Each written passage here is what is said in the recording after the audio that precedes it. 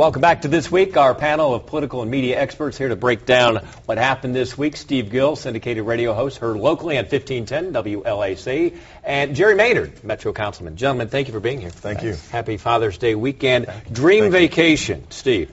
I like Tahiti, but I'm going to go with Jackson Hole, Wyoming, because during the winter you can ski, during the summer you can hike, bike, fish. I like Jackson Hole. How about you, Jerry? I love Nashville. Gaylord Opryland Hotel. Re-election. Any weekend time. I like to be at Gaylord and going down the river, enjoying all the fascinating amenities there here in Nashville. You know what? We'll let it go. Butch would be very happy about that. Let's talk about the fairground situation. August 4th is the referendum there for, and a lot of Save Our Fairgrounds, a lot of play on that. The question is, if that does work, what's next, Jerry? Well, you know, the council passed the legislation to say come up with a master plan. Let's work together, administration, the council, and those persons who are stakeholders, and say let's come up with a master plan on how we redevelop or leave it the same way. If you pass this legislation, we lose the flexibility of coming up with a master plan. If this referendum passes, we lose all flexibility. So then the mayor then does not have the flexibility to come up with a master plan. The council then does not have a say. We will have to run the fairgrounds as it is today, and we cannot change the status. So that's why I'm not supporting it. I think the city should have the flexibility. And if the voters don't like what we come up with, they can always go back to the voters' box and ballot and say, we don't like your decision on the fairgrounds. Give us the flexibility to come up with a master plan.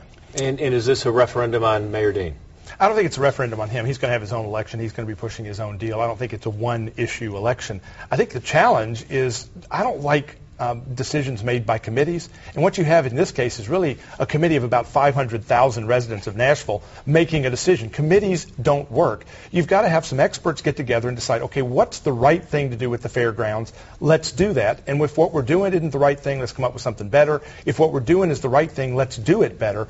But the idea that 500,000 people saying, you know, do something without real concrete instruction really is trying to legislate by committee, and it's going to be a disaster. We're going to keep an eye on that. Governor Haslam signed a bill. It's putting a cap on what juries can award, $750,000, generally speaking.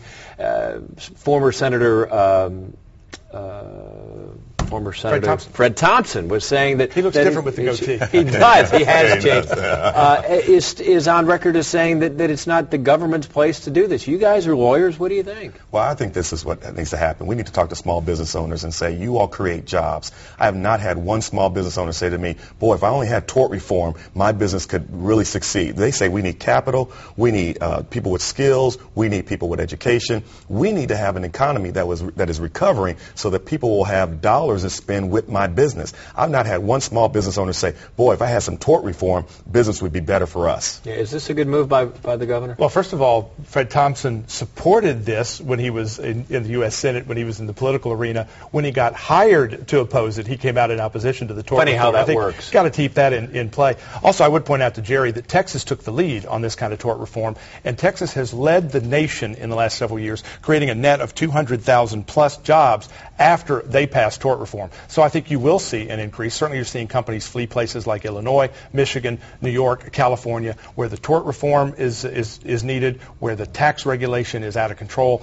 The bottom line is people are fleeing those states and coming to places like Tennessee, and they've already shown their willingness to go to places like Texas. Well, let me say this about Texas. It had nothing to do with tort reform. Look at the census. You had population shift from the north down to the south, including Tennessee, Florida, Georgia, and Texas. Texas had one of the largest growths in population. That's why you see the increase in jobs, increase in job creation, because business owners are moving down there, entrepreneurs are moving down there, skilled labor is moving down there. And I will agree with Steve is that your tax rates are different in Texas than they are in Illinois. And because in Illinois, when I lived in Chicago, you had the local tax, you had the state tax, you had federal tax. Down in Texas, you don't have that tax system. So I don't think it's because of tort reform. It's because of population shift from up north down south. But one of the reasons those businesses are moving to Texas is because of that different tax change, and the tort reform is a piece of that. Illinois, Jerry's exactly right. Illinois just responded to their budget disaster by raising taxes 60% on corporations, 60% on individuals, and not surprisingly, Governor Haslam and Bill Hagerty, the Economic Community Development Commissioner, are up there trying to recruit those businesses to Tennessee.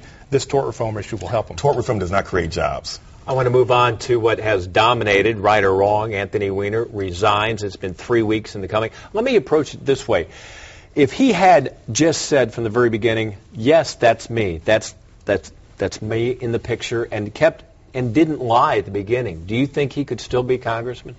I think that he still would have been done. I think the lie compounded it, but as you've had more stories come out, including flirtations with 17-year-old girls, the nature, the graphic nature of these tweets and the last name. If this guy's last name was Smith instead of Weiner and he wasn't a national joke, I think it would be a different story. If he had resigned in the first 24 hours, he'd already be on the way to political recovery. As it is, I don't think he can ever recover. Let me answer the question about Anthony Weiner. The Republicans, both in the House and in the Senate and here locally, have not offered any job bills. Any bills that create jobs at all. We need to be talking about jobs, not Anthony Weiner. Yeah, but he could have, if he would have resigned immediately, then he would have been out of the conversation. They can get back to the business. We need to talk about Social Security. We need to talk about the Republicans that are trying to do with the way with Social Security as it is now and Medicare. That's the important things to us citizens of Davidson County, Tennessee, and the citizens of the United States. Let's talk about those issues and not Anthony. Anthony needs to worry about his wife and keeping his family. And so you can make an argument that he should have been done. Talking about the Social Security. But how can we trust guys to make good decisions on creating jobs for this country, on handling 4 wars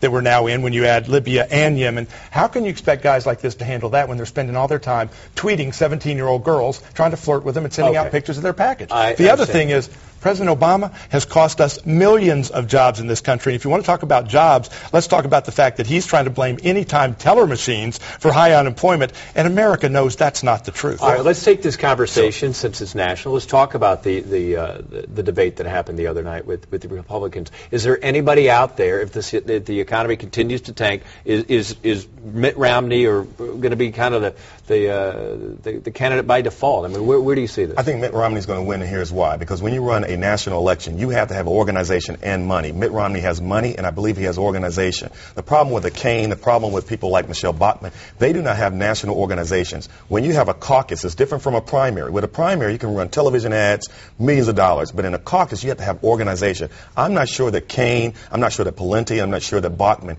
really have, in 40 states or 30 states, really have the organizational structure in place to know how to run a campaign, especially in caucuses. That's how Obama beat Hillary Clinton. Hillary Clinton treated every state like it was a primary. The infrastructure, no question, for what President Obama did back then. He actually got ahead of the curve.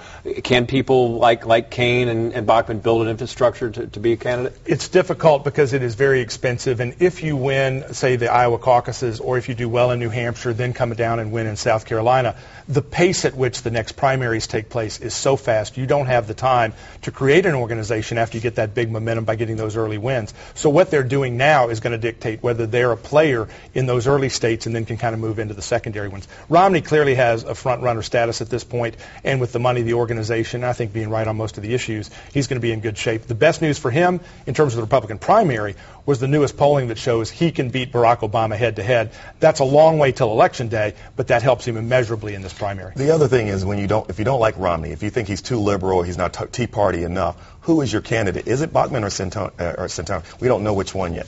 All right, good stuff, guys. Have a great weekend. Again, happy Father's Day. You guys are good role models. Thank you. I said that on TV. All right, we'll be right back on This Week.